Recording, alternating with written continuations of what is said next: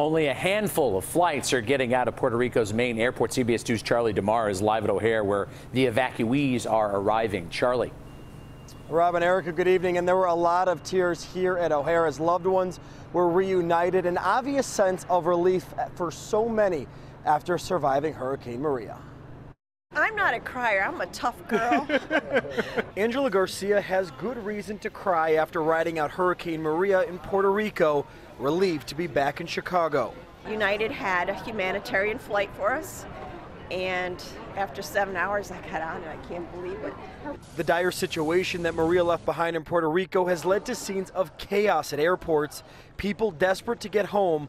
This group landing Tuesday night at O'Hare, greeted by the Red Cross. I'm a disabled vet, so my depression, anxiety is like an extreme because it's hard. My house, the whole roof of my house, fly away. For many, there was little to no way of communicating. We were on pins and needles, you know, we were trusting that they were fine. Oh man, this is the best feeling ever. It's like they were born all over again. I'm scared.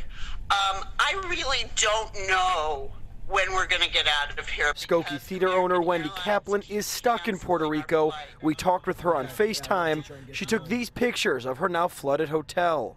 What's really bothering us is that we know that planes are coming in and out, and we don't know how to get on them.